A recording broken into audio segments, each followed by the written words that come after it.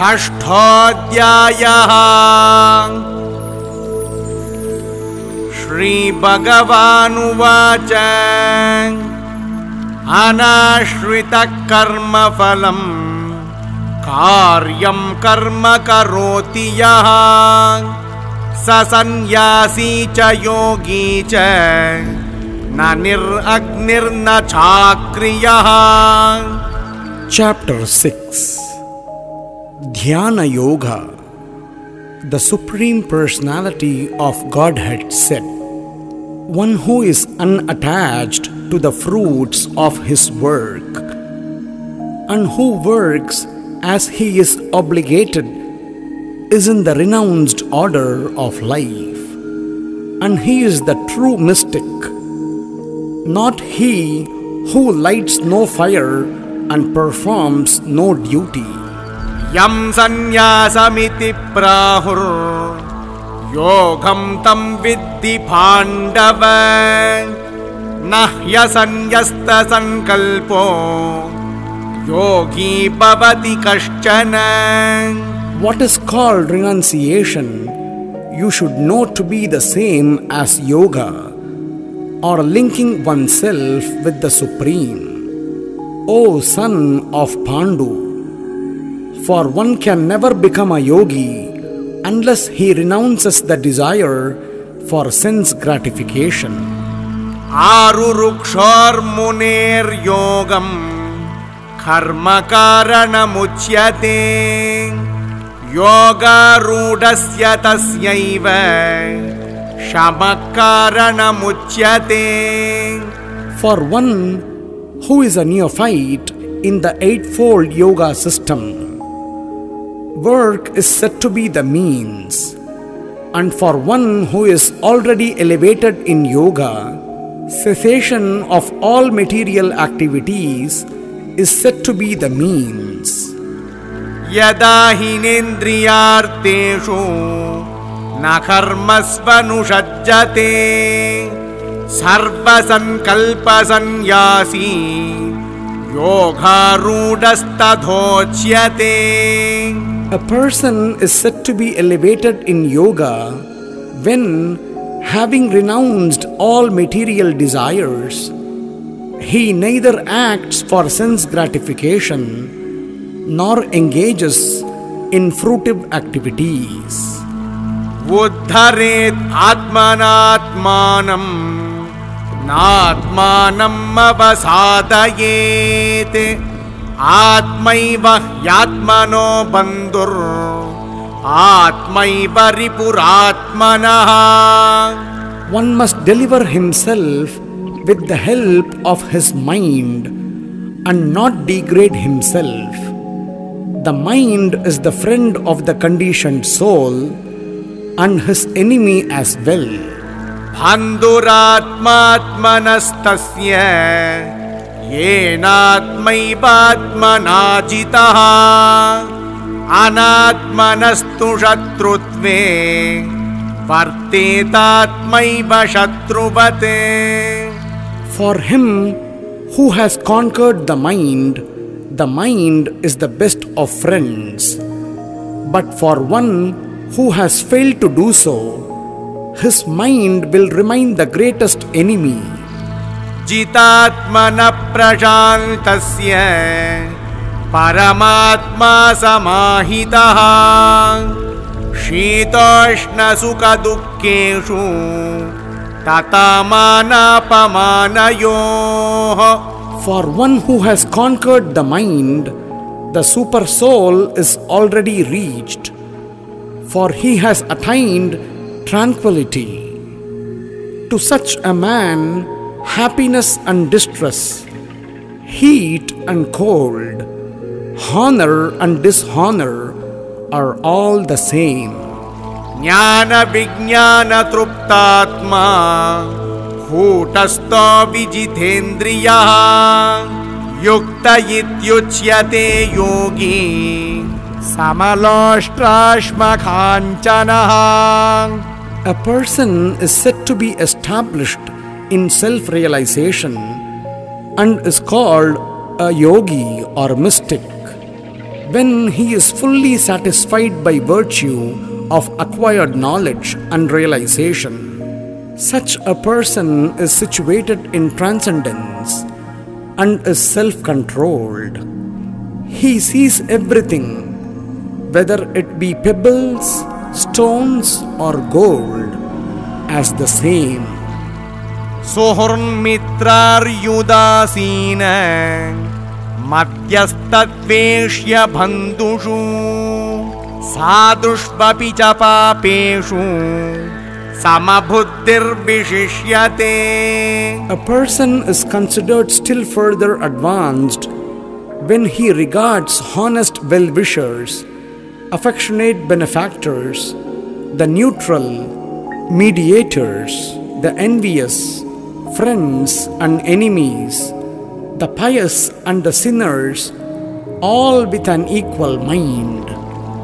Yogi yunjita satatam Atmanam rahasi stitaha Ekakiyata chittatma Nirashira parigraha. A transcendentalist should always engage his body, mind and self in relationship with the Supreme. He should live alone in a secluded place and should always carefully control his mind. He should be free from desires and feelings of possessiveness. Shuchau deshe pratishtapya Sthiramasanamaatmanaha Natyuchritam nati nicham Chailajina kushottaram Tatraikagram manakrutva Yatha chitthendriya kriyaha Upavishyasane yunjyad Yogamatma vishuddhaye.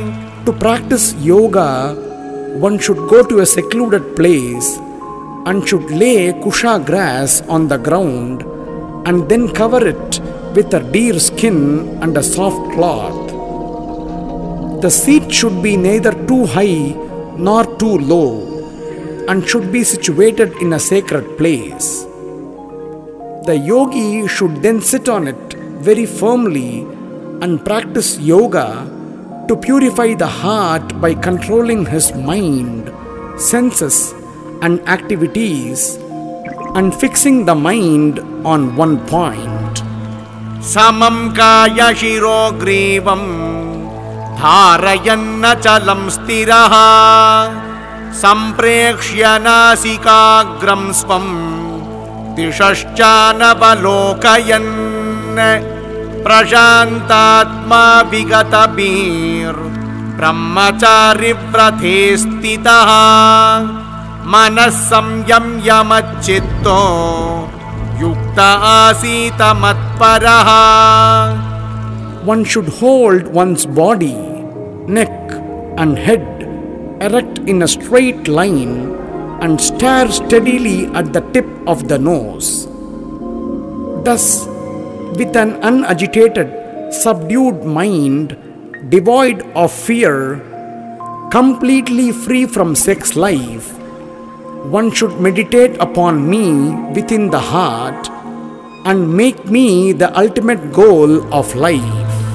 Yunjannevam sadatmanam yogi niyatamanasah Shantim nirvana paramam matsamstamadikacchati.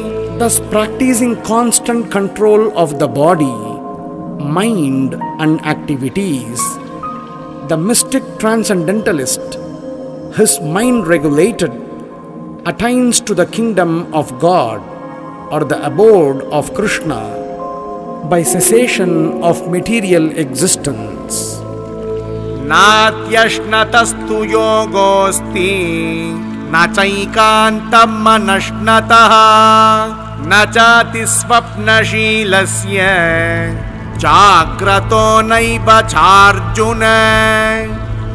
There is no possibility of once becoming a yogi. O Arjuna, if one eats too much or eats too little, sleeps too much or does not sleep enough. Yuktahara viharasya yuktacheshtasya karmasu yuktasvapna vabodasya yogo bhavati dukkha. He who is regulated in his habits of eating, sleeping, recreation and work can mitigate all material pains by practicing the yoga system. Yada viniyatam chittam atmanyeva vatishtate nispruhas sarvakamebhyo yukta ityuchyate tada. When the yogi, by practice of yoga, disciplines his mental activities and becomes situated in transcendence, devoid of all material desires, he is said to be well established in yoga. Yata deepo nivatasto nengate sopama smruta yogino yata chittasya yunjato yogamatmanaha. As a lamp in a windless place does not waver, so the transcendentalist, whose mind is controlled, remains always steady in his meditation on the transcendent self.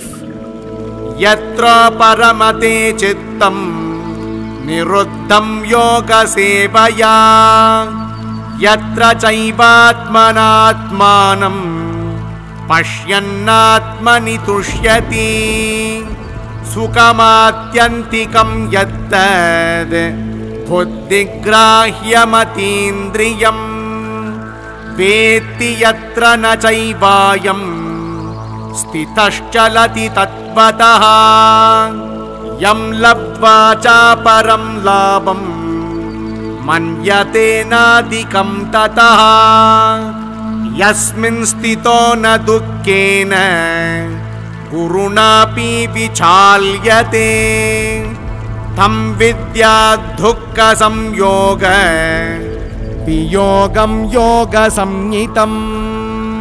In the stage of perfection called trance or samadhi, one's mind is completely restrained from material mental activities by practice of yoga. This perfection is characterized by one's ability to see the self by the pure mind and to relish and rejoice in the self. In that joyous state, one is situated in boundless transcendental happiness, realized through transcendental senses. Established thus, one never departs from the truth, and upon gaining this, he thinks there is no greater gain. Being situated in such a position, one is never shaken, even in the midst of greatest difficulty. This indeed is actual freedom from all miseries arising from material contact.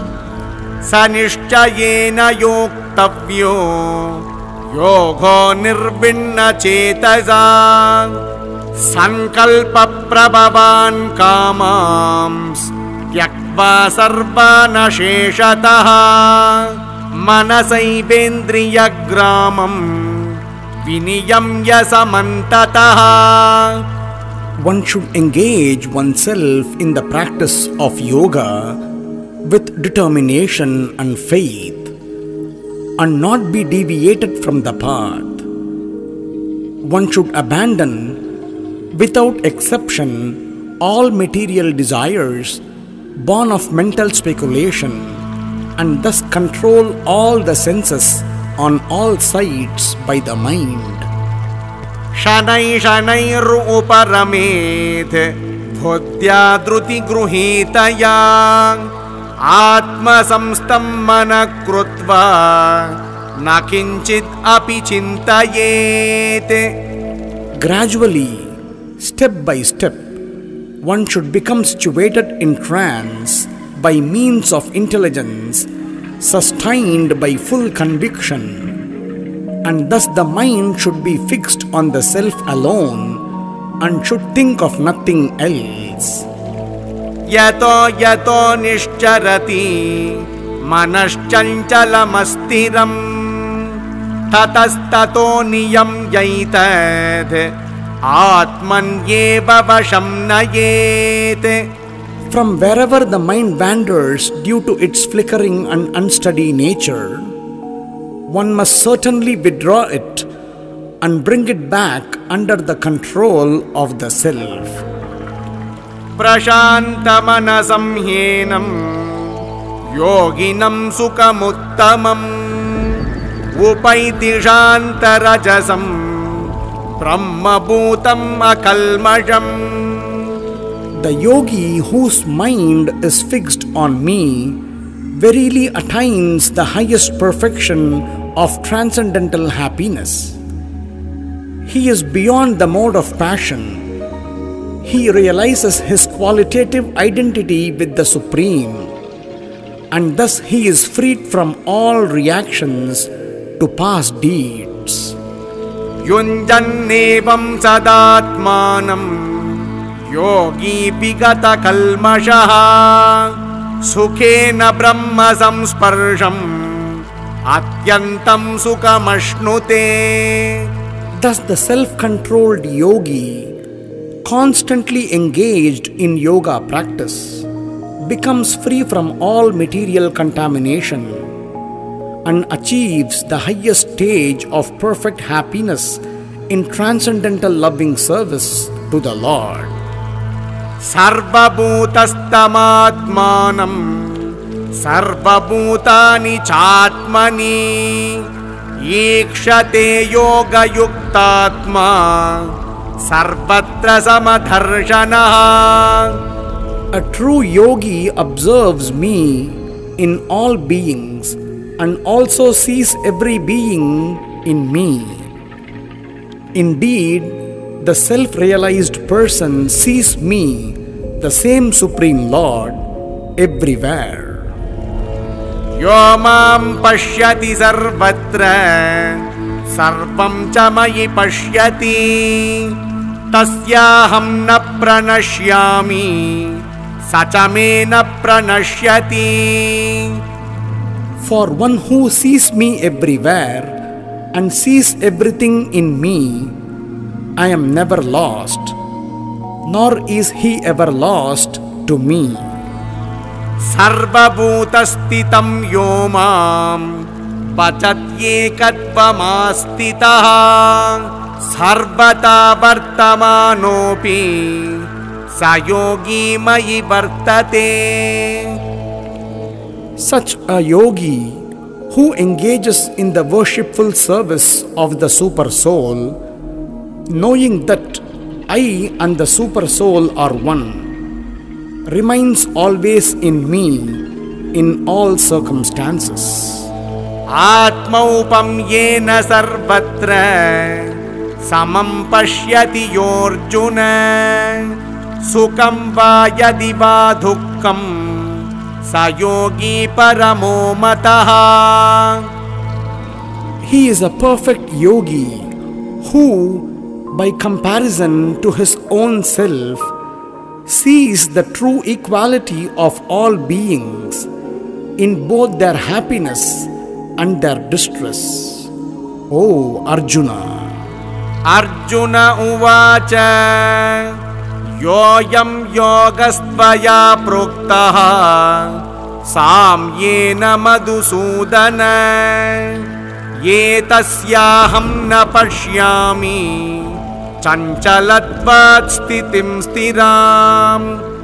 Arjuna said, O Madhusudana, the system of yoga which you have summarized appears impractical and unendurable to me, for the mind is restless and unsteady. Chanchalam hi mana Krishna pramati balabatrudam तस्याहं निग्रहं मन्ये वायोरिव सुदुष्करम्. The mind is restless, turbulent, obstinate, and very strong. O Krishna, and to subdue it, I think, is more difficult than controlling the wind. Shri Bhagavanuvacha Asamshayam Mahabaho Mano Durnigraham Chalam Abhyasena tu Kaunteya Vairagyena cha Gruhyate. Lord Shri Krishna said, O mighty armed son of Kunti, it is undoubtedly very difficult to curb the restless mind, but it is possible by suitable practice and by detachment. Asamyatatmana yogo dushprapayiti me matihi vashyatmana tu yatata Shakyo vaptum upayataha. For one whose mind is unbridled, self-realization is difficult work. But he whose mind is controlled and who strives by appropriate means is assured of success. That is my opinion. Arjuna uvacha Ayatir shraddhayopeto yoga chalita manasaha aprapya yoga samsiddhim kham gatim Krishna gacchati. Arjuna said, O Krishna, what is the destination of the unsuccessful transcendentalist, who in the beginning takes to the process of self-realization with faith, but who later desists due to worldly mindedness, and thus does not attain perfection in mysticism? Kachinno bhaya vibrashtash chinna bramiva nashyati apratishta mahabaho Vimuda Brahmanapati. O mighty armed Krishna, does not such a man who is bewildered from the path of transcendence fall away from both spiritual and material success and perish like a raven cloud with no position in any sphere? Ye tanme samshayam Krishna Chetumarhasya sheshataha Tvadanya samshayasyasya Chetana hyupapadyate. This is my doubt, O Krishna, and I ask you to dispel it completely. But for you, no one is to be found who can destroy this doubt. Shri Bhagavanuvacha Bhartanaiveha mutra Vinashastasya vidyate Nahi kalyana krut kaschid Durgatim tata gacchati. The Supreme Personality of Godhead said, Son of Prutha, a transcendentalist engaged in auspicious activities does not meet with destruction either in this world or in the spiritual world. One who does good, my friend, is never overcome by evil. Prapya punya krutam lokan ushitva shashvati samaha Shuchinam Shrimatam Gehe Yoga Prashta Bijayate. The unsuccessful yogi, after many years of enjoyment on the planets of the pious living entities, is born into a family of righteous people or into a family of rich aristocracy. अथवा योगिनामेव कुले भवति धीमताम् एतद्धि दुर्लभतरम् लोके जन्म यदीदृशम्.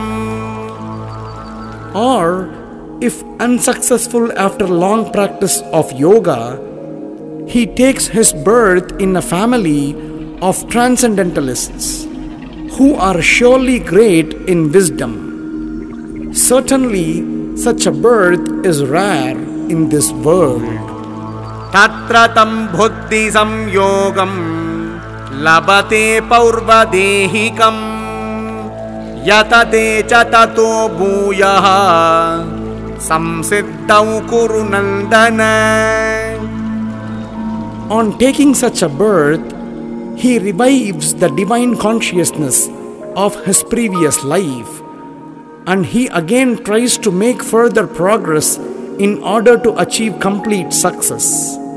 O son of Kuru, पूर्वाभ्यासेन तेनैव ह्रियते ह्यवशोऽपि सः जिज्ञासुरपि योगस्य शब्दब्रह्माति वर्तते.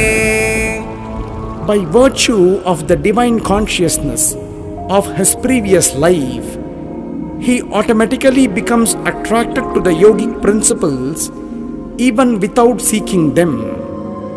Such an inquisitive transcendentalist stands always above the ritualistic principles of the scriptures. प्रयत्नाद्यतमानस्तु योगी संशुद्ध किल्बिषः अनेक जन्म संसिद्धस्ततो याति परां गतिम्. And when the yogi engages himself with sincere endeavor in making further progress, being washed of all contaminations, then ultimately achieving perfection after many births of practice, he attains the supreme goal. तपस्विभ्योऽधिको योगी ज्ञानिभ्योऽपि मतोऽधिकः कर्मिभ्यश्चाधिको योगी तस्माद् योगी भवार्जुन. A yogi is greater than the ascetic, greater than the empiricist, and greater than the fruitive worker. Therefore, O Arjuna, in all circumstances, be a yogi. योगिनाम् अपि सर्वेषां मद्गतेनान्तरात्मना श्रद्धावान् भजते यो मां समे युक्ततमो मतः. And of all yogis, the one with great faith who always abides in me, thinks of me within himself, and renders transcendental loving service to me. He is the most intimately united with me in yoga and is the highest of all. That is my opinion. इति श्रीमद्भगवद्गीतासूपनिषत्सु ब्रह्मविद्यायां योगशास्त्रे श्रीकृष्णार्जुनसंवादे ध्यानयोगो नाम षष्ठोऽध्यायः.